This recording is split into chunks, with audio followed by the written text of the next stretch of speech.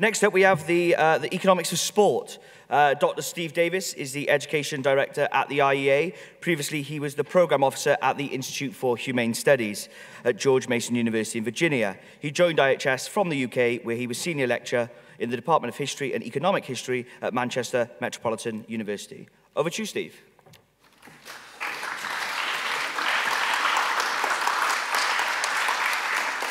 Thanks, Grant. Well, I'm going to talk, as you've just heard, about the economics of sport. Now, quite a lot you can say about that, and quite a lot of different things you can talk about. You can use economics to explain why it is, for example, that all kinds of bad stuff like Man United winning the title year after year happened. But you can also use different kind of things. What I want to talk about here is essentially to use the Hayekian insights about the nature of spontaneous order to help us understand something about sport, which is the way in which organized sport actually historically appeared and the way in which a whole series of complex institutions arose. And the interesting contrast here is with the political sphere and the modern state. Now, organized sport's a major feature of the modern world, modern life. It's one of those subjects that is the constant topic of conversation. Takes up a very large part of the television schedules, a major topic of interest for many, many people. But what you have to realize is that organized sport, as we understand it, is relatively historically recent. It didn't really exist until the late 18th or early to mid 19th century. And how did it appear? Well, what happened was that a whole series of quite complicated institutions appeared. But not without nobody designing them. It was not done in a top-down way. Nobody sat down in a committee and thought, oh, well, we'll create a sport of a certain kind and then create a body to administer it. It happened quite differently in a bottom-up way, which was driven purely by spontaneous order processes. So let's take the case of football. Now, back in the Middle Ages, most parts of Europe played a game that was sometimes called football. I've had various other kind of names in different parts of Europe, but there's a generic similarity. Basically, this was a game in which you didn't have two teams, you just had two large groups of people. Could be any number of people. And the goal usually was to kick a ball, or sometimes a dead animal, across a given line. And whichever team managed to do it in one direction was declared the winner. And it was basically more like a riot. It was basically an excuse for mass mayhem and violence and beating the hell out of your neighbors. And some versions of this game still survive. In Florence, for example, the Calcio, as it was called, which was the big annual football match in Florence, still takes place, and it's still taken very, very seriously. But this was an unorganized kind of game. There were no rules. There were no standard or uniform rules that will enable people from one part of the medieval Europe to play people from another part of medieval Europe in a recognized game, and there certainly weren't any sort of regulating or governing bodies. It was just basically a kind of excuse for having a lot of drink and, as I say, having a riot, essentially, which is one reason why kings were constantly trying to ban them. Now, what began to happen in the 17th century was that schools, in England in particular, began to play more organized forms of this game. And what happened spontaneously at school after school was that a number of basic rules were drawn up, such as the number of players on each side, the shape and size of the ball, the way you use the ground, or the shape, in one case, of the wall. This was famously at Eton, and things of that sort. And so the games played within these schools became now rule-bound, and the rules had been typically drawn up by people at the school, typically in order to make use of the fact that there was a certain kind of constraints of geography or number of pupils and that kind of thing. What then happened was that schools would start to play each other. The trouble was each school at this point typically had its own set of rules. And in the 18th century and the early 19th century, what began to happen was one of two things. The first was that schools would play matches against each other and they would agree to play by some set of rules. And what you found was that certain schools' sets of rules became adopted widely by other schools so that they could play each other more easily. The classic example of this was the rules that had been drawn up at rugby school in the Midlands to govern the kind of football that was played there, and which therefore becomes, as we now know it, rugby football. The other thing was that lots and lots of local teams would get together and would actually agree through a kind of sporting contract, or social contract, if you will, to a set of rules and descriptions that would describe under what terms the game would be played. And so this was the origin, for example, of the Football Association, hence association football, or soccer, as the Americans and Australians call it. And so this happens in the early to mid-19th century.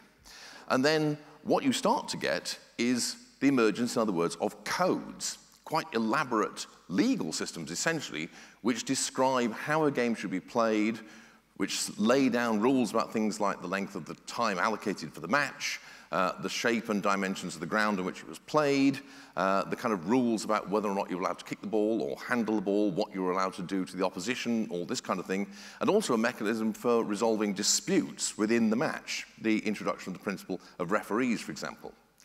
Now, what this means is that you begin to get competition between codes. In other words, you start to find that some codes are adopted by more and more clubs or schools. And these are actually typically gaining success because the more people support the particular code, the more likely it is that you'll have a wide range of opponents in the game, and so the more attractive it becomes as a kind of networking effect.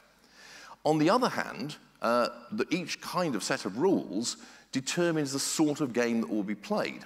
So, for example, the rules originally developed at rugby school allowed the ball to be picked up and handled, and that produced quite a different kind of game to the rules adopted when the Football Association was set up, which obviously banned handling the ball entirely and said you only had to actually, use your feet, which is why that's the correct use of the term football.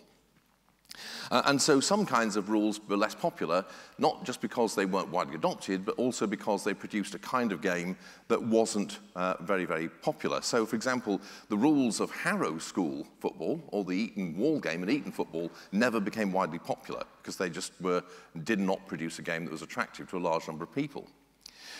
So you start, therefore, to get, if you like, competition between codes. The next stage of the process was that in addition to schools, private clubs are formed, spontaneous voluntary associations.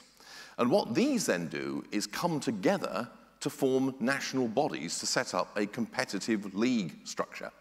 And soon after that, they then in turn develop and set up national regulatory bodies, governments, if you will. And these are things like the FA, the Scottish Football Association, the Rugby Football Association, the Rugby Football League, which I'll come back to in a moment because that highlights a major feature of this kind of process. And these then, in turn, regulate and run and set up national league competitions and the like. Final stage in the development of, say, association football is the development of a world governing body. FIFA, which is set up in 1908, when national associations from all over Europe and South America get together and create a world regulating body.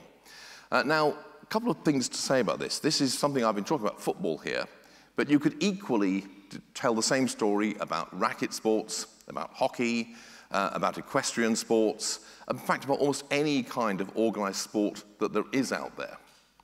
Now, what you have here is actually a very interesting economic and political process. You've got the spontaneous emergence through voluntary interaction, voluntary cooperation, voluntary association of a complex social order. An order which in many ways mimics many of the features of a political order or state.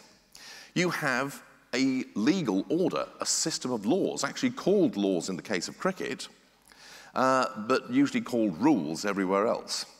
But it essentially corresponds to the constitutional and legal rules of a political order. You have a regulatory and rule-setting body at both national and international level, which corresponds, if you like, to a government of one kind or another. You also have a way of settling disputes over the interpretation of the rules, both within the context of particular games, but then also through various kinds of appeal procedures to the regulatory bodies at a higher level. There's also an option for secession. I mentioned the Rugby Football League. What happened there was that the clubs up in the north of England were mainly composed of working men who couldn't afford to play games on Saturday for free because in those days, Saturday was a half working day. And so the clubs up in the north, places like Wigan and Leeds, suggested that what they should do is pay people compensation, make up the loss of wages. And the chaps down south, rather better off, who ran the rugby union, said, no, you can't have that. That means you're professionalising the game. And part of the principles of our game is that it's an amateur game. So what happened was that the rugby league broke away from the rugby union. And what they then did, as well as making it a professional game, was to introduce a whole range of other innovations. They changed the basic rules governing the sport. They got rid of second phase play, they introduced and they reduced the number of players on the team, they did a whole number of things to make the game more attractive to spectators, basically, which is why rugby league is so much better than rugby union. But as a northerner, I would say that. Now, the point is, therefore, you have a secession option. Now, it's interesting, and I'll highlight this because I'll return to it later, of comparing this to politics. What you have in the same sort of geographical area is competition between, if you like, different legal systems, different ways of organising, in this case, competitive sport. You've also got innovation, very high levels of innovation, something, again, I'll return to, because the governing bodies, the regulating bodies, have a constant incentive to try and make their sport more attractive than other rival sports, because what they're doing is competing with other sports for the leisure time and the playing time of people who are interested in sport, either as spectators or as participants. And the whole process leads, as I say, to the development of a really quite complicated and sophisticated spontaneous order. And it's continued to develop. In the 1980s, for example, the International Olympic Committee, another example of one of these global bodies, set up the Court for Arbitration in Sport. They then spun this off, and it became a completely independent private commercial body. It's based in Lausanne, but has courts in other places around the world as well as in Lausanne. And it deals with disputes about sporting regulation. It acts as an arbitration court. And it deals with disputes between sports, but typically within sports. A lot of doping cases go up to the Court of Arbitration. Also, lots and lots of cases within association football to do with transfer payments, the way in which national associations or FIFA or other bodies have or have not enforced their own rules. The sort of the ultimate court of appeal for all of that is the Court of Arbitration for Sport. So you actually have a global legal order which governs all sports, because virtually every organised sport is now signed up to refer disputes to the Court for Arbitration of Sport in Lausanne. Again, it works highly effectively. It's extremely efficient. The average time it takes for a major case to be decided by the CAS is typically less than 6 months, which is, staggeringly efficient compared to most national court systems. And there are still constant innovations in the basic rules, quite often radical and dramatic ones. So as you may know, in the United States, they have a game that they call football, which, nothing like association football, developed actually out of rugby. And it developed out of rugby football mainly because of a series of innovations made before World War I by one man, actually, Walter Karp, the football coach at Yale University in New England. And he's an example of a recurring phenomenon in the world of organised sport, which is the role of what you might call entrepreneurs, people who come up with new and novel ways of doing things. In the case of, say, association football, the classic case is, first of all, the way in which FIFA, in the end of the 1920s, decided to change the offside rule. Now, up until then, there had to be 2 outfield players plus the goalkeeper between you and the goal if you received a ball played forward to you.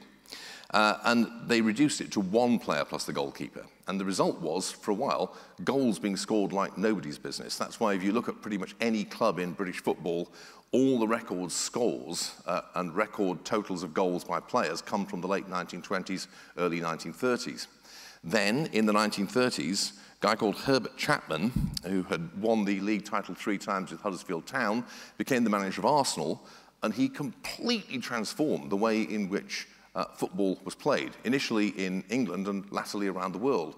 Previously, there'd been a formation, basically a 2-3-5 formation, which is why we have all these positions, names on the field, which no longer make any kind of sense, like inside, right, and left, and all that kind of thing.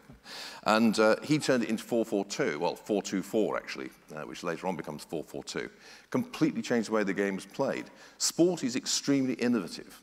Sport structures are highly competitive with each other. And this whole order has been produced without any kind of planning. There's no case virtually of sport where people have literally sat down and thought about inventing a sport or imposing rules in this way. It's always happened in a bottom-up fashion.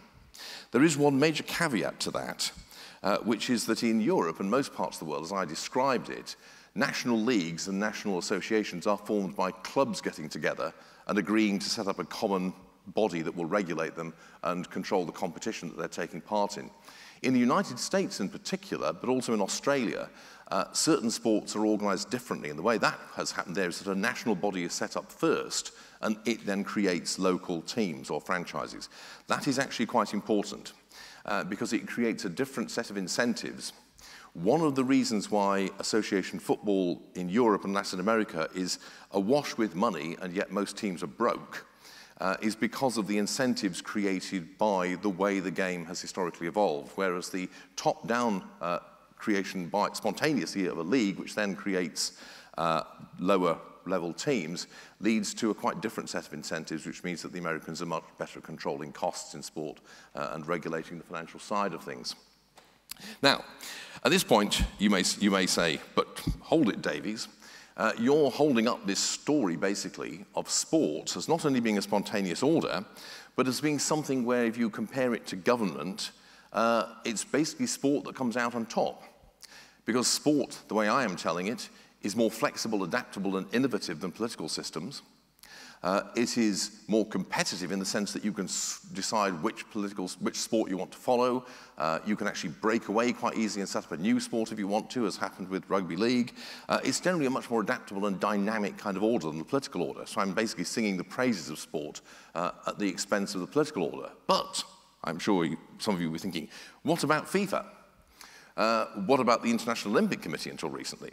Surely we can all remember that amazing moment a few weeks ago when a whole bunch of FIFA people were led out of FIFA headquarters, or the hotel rather, in Switzerland, to be made offers they couldn't refuse probably by the American criminal justice system. Well, indeed, that was highly entertaining. And personally, I'm really looking forward to the thought of Sepp Blatter being brought out of FIFA headquarters in handcuffs. I think I would make that my screensaver, basically. So what do I say about this? Well, interesting, actually, and this tells us something about one of the sort of challenges facing sport today.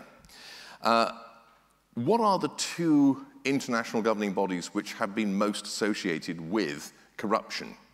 And it's two, the International Olympic Committee and more recently and spectacularly, FIFA. What do those two sports have in common? And why is it that they therefore have corruption, whereas rugby union, rugby league, Australian rules football, tennis, cricket, although it's beginning to change there in cricket actually, do not? The answer is that they both run major tournaments which have become highly politicized. For some reasons, well, things to do with status and prestige primarily, governments are very, very keen that their country host the Olympic Games or the FIFA World Cup. Now, economists have worked out many, many times that actually the benefit of this in economic terms is either nil or negative. Essentially, what the Olympic Games do is a wash. You get no net GDP gain from the Olympic Games. We were told when the London Olympics were held it was going to bring huge benefits to the London economy and by extension the UK economy. The latest figures that came out just recently were exactly as any economist would have predicted. It basically comes out neutral. The FIFA World Cup is actually a really bad thing to have. The last few FIFA World Cups have reduced aggregate GDP in the countries that have hosted them by about 2%. So it's a major hit, actually, to have the FIFA World Cup. And in fact, what the economists can't work out is exactly why that is. But despite this, governments are very, very keen to have them. And so the whole process by which those major tournaments are allocated has now meant that the spontaneous order of sport and organised sport has begun to interface with the quite different order of politics, and that's where the corruption mainly comes from. It doesn't come from the role of corporate sponsors or sponsorship, because you have just very, very large amounts of corporate sponsorship in, say, for example, the Rugby World Cup or the Cricket World Cup, but there's no evidence that there have been similar kind of decisions influenced by political processes in that case. Cricket is perhaps beginning to show slight signs of that, of a politicisation and corruption. This reflects one sort of problematic feature of that sport, which is the fact that it's increasingly dominated by one particular part of the world, which is the Indian subcontinent, and particularly India. There are other challenges, of course. Doping is a challenge. My own view about that is that actually sports should bite the bullet and allow people to use performance-enhancing substances. Maybe some of you might have questions for me about that, but that's my own position on that particular issue. Another issue is the one of gambling and the role of gambling syndicates in then trying to fix the outcome of games and matches. This, again, is a serious challenge, but it's one which actually I think sports are proving pretty good at resolving. So what I'd sort of like wrap up by saying, conclude by saying, is quite simply this. You may think that sport is literally just a leisure activity, and indeed, of course, that's precisely what it is, but it's a very big business, and it's something that plays a hugely important part in many people's lives. For many people I know, actually probably the most important thing in their lives. And that's right, and that's to judge by the way they behave anyway. And what you will find when you think about it, and you look at it through the point of view of an economist, and particularly a Hayekian economist, is that actually this is a kind of way of organizing complex human affairs, in this case sporting activities, that is quite different and in contrast to the way in which we organize our political affairs, even though there are actually very pronounced similarities in other ways, such as a form of a social contract, the development of governance institutions and the like. And it's one that is actually in all kinds of ways more innovative, more dynamic, more effective than the kind of things you get through the conventional political process. So at that point I'll stop and invite questions from you all. Yep. Just at the front here.